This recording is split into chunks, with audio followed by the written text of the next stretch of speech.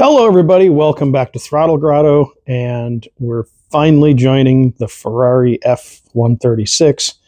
Yes, it's a Maserati engine, to the CD009 transmission for the project that's coming up on the channel. So today we're going to run through all of the steps and show you the products that you need to make these two join together. So this is the kit that you can buy. It is sold by Speed Gems, and it's a pretty comprehensive kit.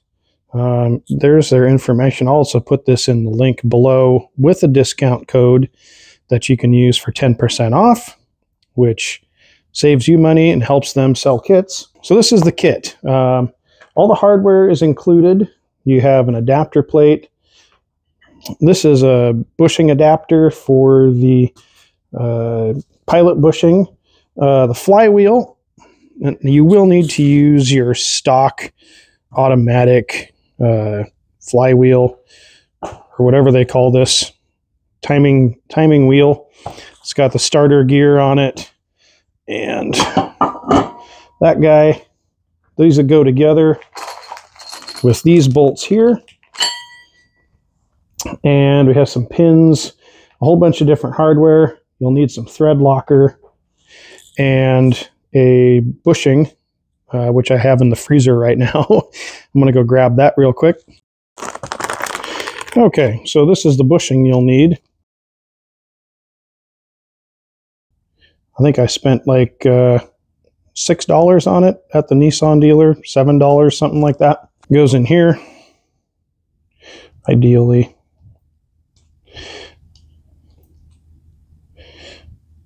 So this needs to be pressed in.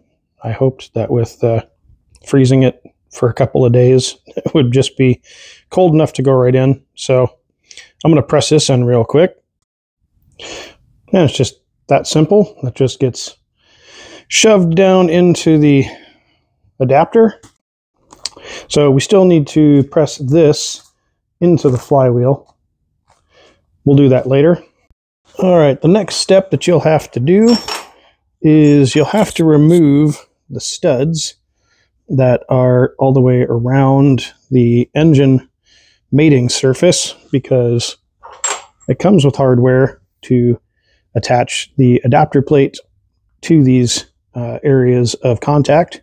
Once you have the studs removed, we can go ahead and set up the adapter plate and the hardware to get mounted to the block. So we do have these two 35 millimeter length M10 bolts that go in from behind, and the one M12 up here that goes in from behind. And there's actually a machined spot on the back of the adapter plate that holds these in recess, or whatever you want to call it, countersunk, so that they sit flush in the adapter plate when it goes on the engine. And you're going to use these guys here, these M10 by 1.25 by 40s, to attach the adapter plate to the engine. Now, there are two guide pins in the back of here that line up with the holes already in the block. So you set those up.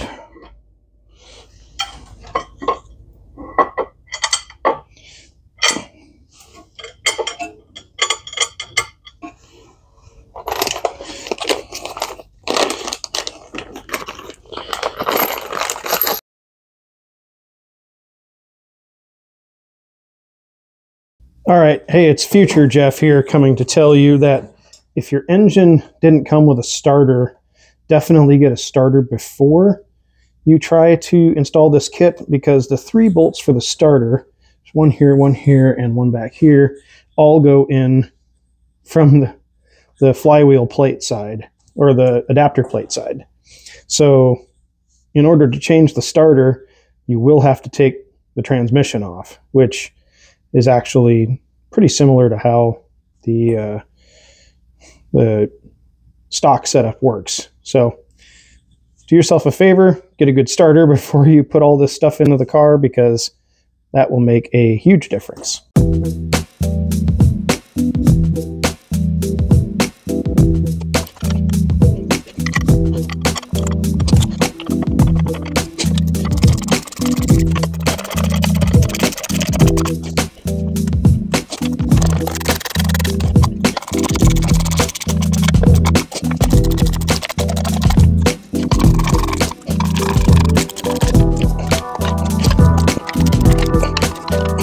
All right, the next step is to install our bushing, which needs to go into our automatic flywheel slash flex plate. And it needs to go to 9.5 or 0.375 inches.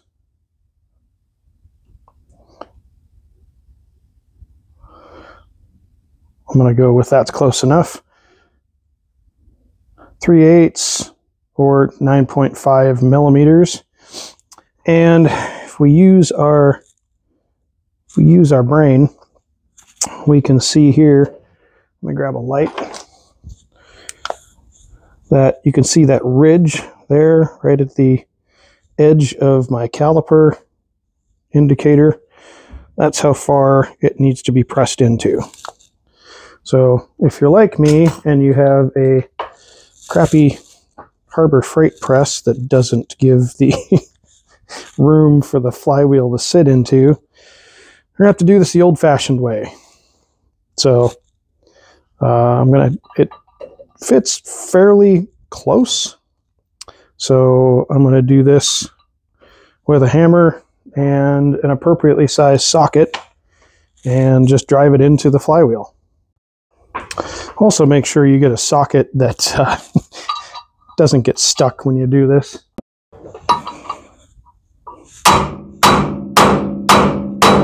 All right, so we are at 9.53 mil. So that is installed. Although I wish I had a press to do it, but I just don't have that available. Okay, one thing to remember when you're putting this together also is that of these 8 bolts here, one of these is not in line with the circle. It's actually inset a little bit. It's labeled here on the Maserati flywheel assembly, and it's also labeled on the Speed Gems adapter kit right here with a dimple or a little countersunk drill mark. So that is key to remember when you're installing it on the crank, because the crank also has the same setup.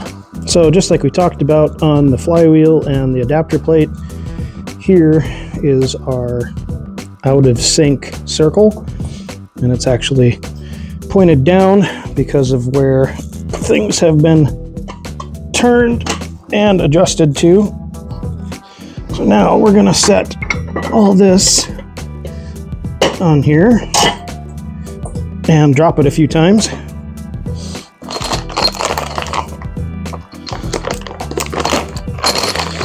And then these are the bolts we're going to use.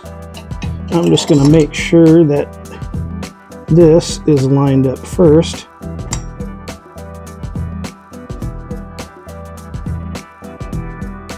All right, everybody, I had to re-upload the video because one thing that I forgot to do, which means I had to take all this apart to get to it, was remove this flex plate adapter or piece. You still want to keep the trigger wheel and the starter wheel, but you have to get this piece off the assembly because it wasn't manufactured, the adapter kit, with this piece in mind.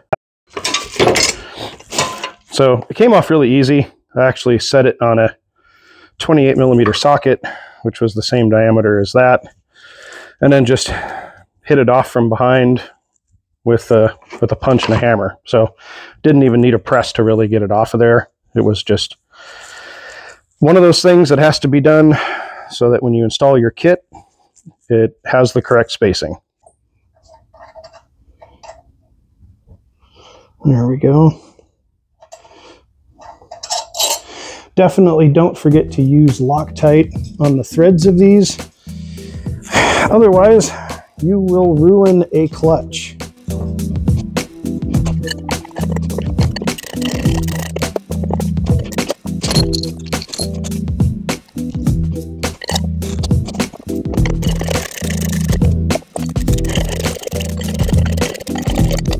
Okay, and then we're going to torque these 25, 60, and then 80. And we're going to do that in a crisscross pattern to make sure that they get torqued evenly.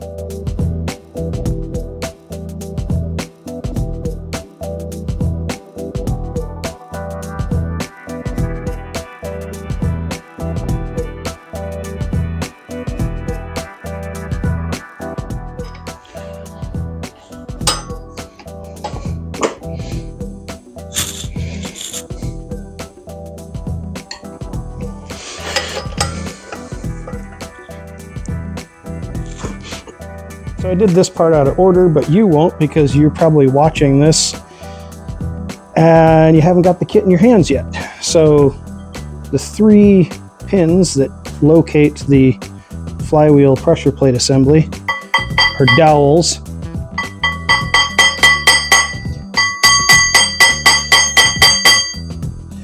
Need to be driven into the plate.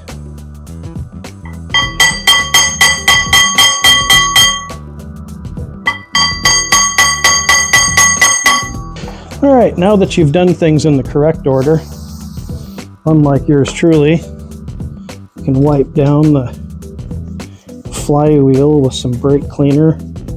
Make sure there's no machining oils left on it that may cause your clutch to slip. All right, so we're using a stock 350Z clutch setup from Exity. It is rated to 400 horsepower. From everything that I read, it should work great for our purposes. And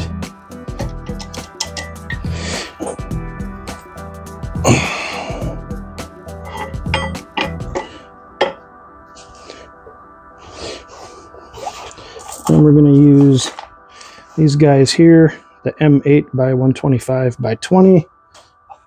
To attach the pressure plate to the flywheel.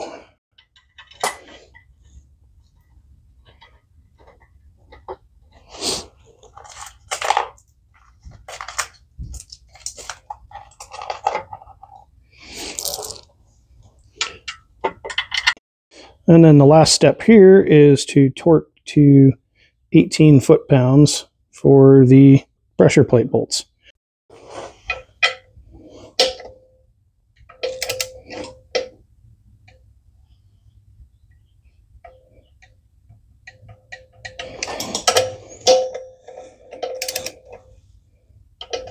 And now we are ready to roll our transmission right into place.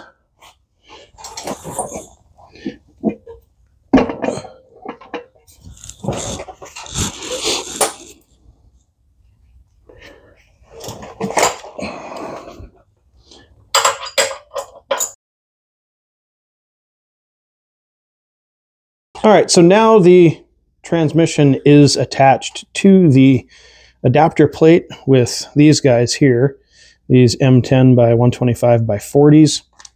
So if you're considering a really big high horsepower build or just want to be on the mentally safe side, I've talked to the guys at Speed Gems. They say that there's plenty of engagement here. There's like a 1/2 inch engagement in the threads inside of here, but you could lengthen these 40s and get your own bolts and have them come all the way flush, because so you have room all the way around. You could easily run a bolt all the way through and then put a nut on the back of it if you were really concerned with it. But the guys at Speed Gems have assured me that the amount of engagement here, engineering-wise, is sufficient to take the load. Okay, the other thing to keep in mind with this kit is these down here. Now you saw these at the bottom of the adapter plate before, and unfortunately, with a wet sump engine, there's not as much room underneath here to put these in. So you're going to have to either, hopefully you can just twist them in by hand and then modify an Allen wrench. So that one went in by hand, and then I have a cut down Allen wrench here that I'm probably going to have to cut down a bit more. There we go. No, I'll have to cut down a 6. So you'll have to cut down a 6mm Allen wrench to fit in between those two so that you can get these tight. All right, so hopefully this helps you figure out how to install the Speed Gems adapter kit on your CD009 to your F136 transmission. For me, this kit has been awesome because I've been wanting to put this engine into something, and now I have the ability to do it. Now I just need the car. But if you want one of these kits, head on down to the description below. I'll put a link there. You can order one with the code THROTTLEGROTTO for 10% off the kit. And if you're new here, subscribe to the channel. That helps me out a lot. So hop out on the interwebs, order yourself one of these kits, and get started with your own F136 swap. That's all the time I have for now. Thanks for watching. Until next time, get out there and work on something.